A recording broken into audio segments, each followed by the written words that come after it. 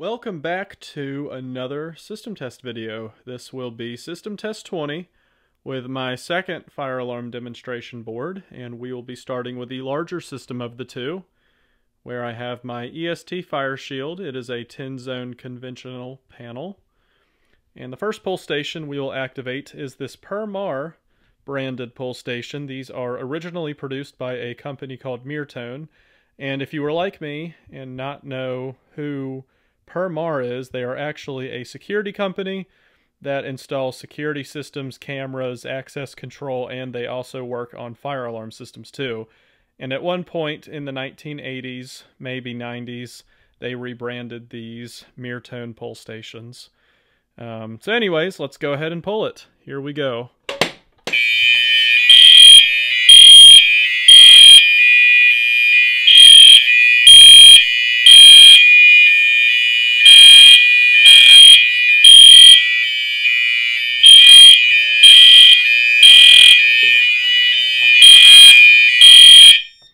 You can see zone 2 is an alarm. There's the inside of this pull station. And the model is 73303U. It's kind of interesting. The alarms you just heard were this Cerberus Pyrotronics MTL multi-tone horn strobe. It's currently set on high-low, and you can see it's doing audible silence. It's a fixed candela strobe, and now I'm blanking on if it's 15 candela or 110. I guess it should be obvious on how bright it is, but I'm not really looking directly at the strobe. And then we have this EST Genesis horn only doing code 3. Let's move on to the next system where we have a 3-zone EST fire shield. And let's activate this STI push station.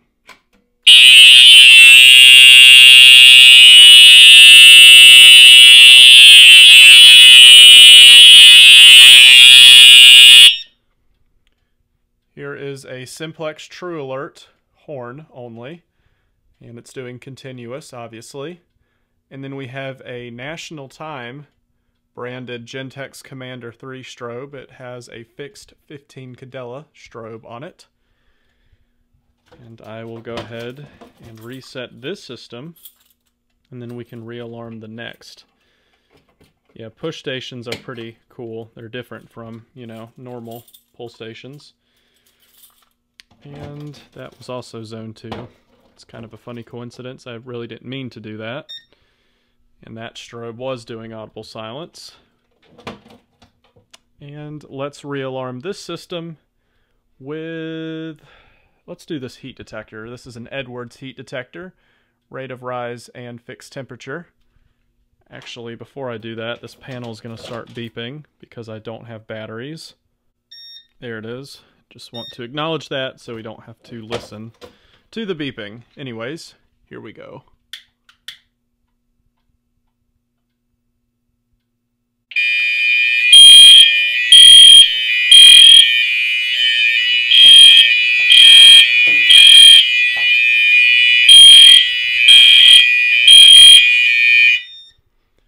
So while that cools down, let's move to this system. And how about we activate this smoke detector? This is an ESL photoelectric smoke. And I'll be using this Smoke Saber smoke detector testing spray to activate it.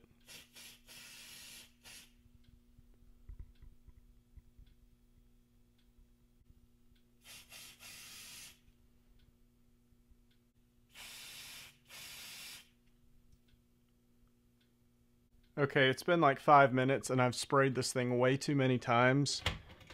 I don't know why it's not working. Yeah, the wires are connected.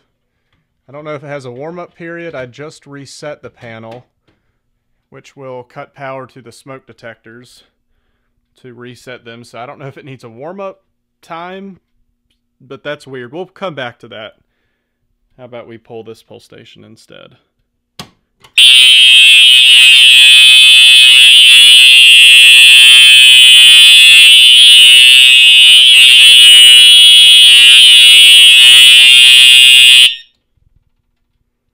And this is a CPG branded auto call pull station. The model is 4050.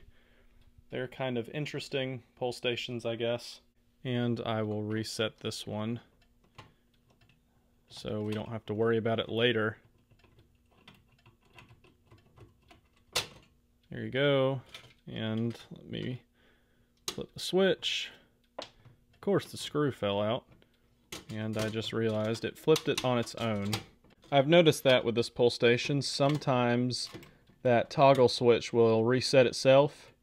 Other times it won't, so I don't really know why it's a 50-50, at least for my pull station here. Maybe other people's are different. Okay, I'll leave the system in silence. Maybe this smoke detector still needs to warm up. I've had it in other system tests before and it's worked fine, so I don't know why it doesn't want to work now. Let me see, was the polarity right? Surely. Yeah, it is, so that's strange. I don't know what the problem with it is. Now I can't twist it on its base. There we go. Let's go back to this system for a little bit and pull this rare pull station. This is a Notifier LNG1W. It's really neat. You don't see a lot of white pull stations, and it just has a cool appearance.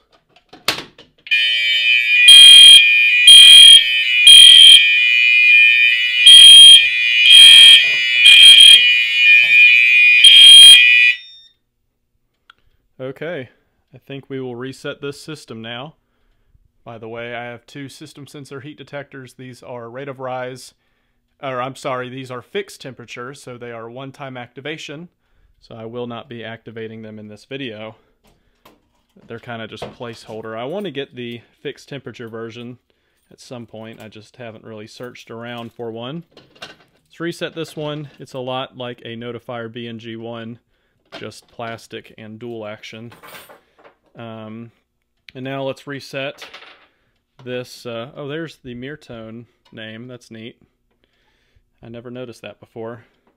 So this one's going to be awkward with one hand. I'll probably need to do a jump cut, but the idea to reset one of these is putting a flathead screwdriver and prying this little bar to reset the handle back into position. And we're back. It's seriously a pain to reset this pull station one-handed. I actually did try, but it's all good. I'll reset, and let's reset the 10-zone system now. While that resets, let's attempt to get this smoke detector working. I really don't know why it doesn't want to work. Give it a generous amount. Nope, nothing. I've waited here for a minute and a half, and we still have nothing. Let's see. Yep, it's connected. You can see that's zone 3, which is this. So I don't know why it's not working. This is very strange. I did not think this system test would become a troubleshooting one. Let's see if I can do the magnet test, just to even confirm if it's working. And now that I think about it, I don't know if this is a magnet test. I think it's a sensitivity test. Yep, I'm getting absolutely nothing. Well, that's strange. Very, very strange. Well, I think I might have made a discovery with this. There was a piece of paper or a sticker over these dip switches, and on the label it says for the dip switches, number 1, if it's on, it's 6 to 12 volts DC, and if it's off, it's 12 to 24. I don't know how well you can see that, but dip switch 1 is on. But with the NACS on the panels label, you can see it says 16.3 to 25 volts DC. So maybe that's why it's not working. Let's see if we can fix that. Okay, so I changed the dip switch, and I noticed the detector is now polling, as you can see. So I'm pretty confident it's working now, but let's make sure it does work. So let's do a quick test.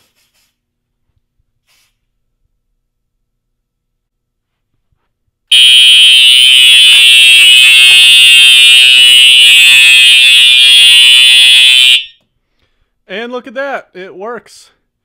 So that was my mistake. I guess I did not fully read the installation instructions, and that should teach you when you install any alarm, if you have a fire alarm system, to always read the directions. So, but good thing I was able to fix it. But it's strange, I used this detector on my other demo system, my first demo board, and it worked just fine. So maybe, I guess, the zone output is a different voltage. But anyways, let's put this back on its base and reset the system and do one final test where we will pull this last pull station on this system and we can reactivate this smoke detector.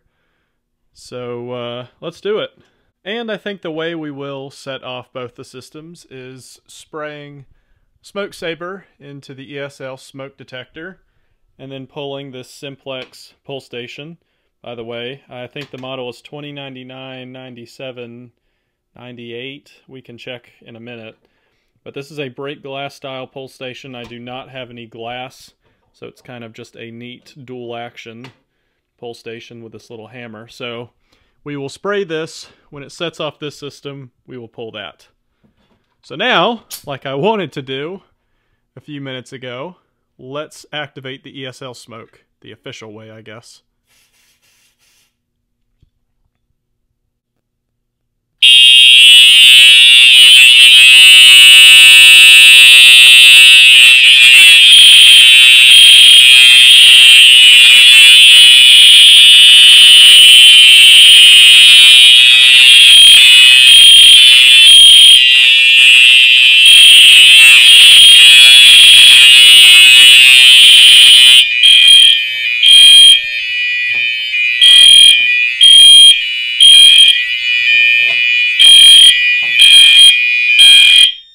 Okay, so that was both of these systems in alarm at the same time.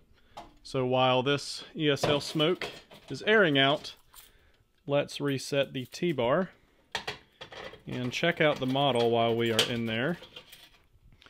It is model, oops, wrong way, 2099, 97, 96. I think I said 98, so that's the model. This was addressable, by the way, but I converted it to conventional. So there's that pull station. Let's reset this system. Boom. And I do not think that's aired out. Let's make sure it's aired out. I'm just waving this piece of metal to make sure we will not get a re-alarm. Okay. That was a funny sound. Now let's reset the system. Reset, and this is beeping because there's no batteries. Alright, well, that was definitely an interesting system test. The 20th test. And yeah, let me know what you thought of this one, having to troubleshoot a mistake I made with this smoke detector. I hope you enjoyed it. I had a lot of fun. I did not expect to be doing that in this test at all, so... Anyways, that's everything. I hope you enjoyed it.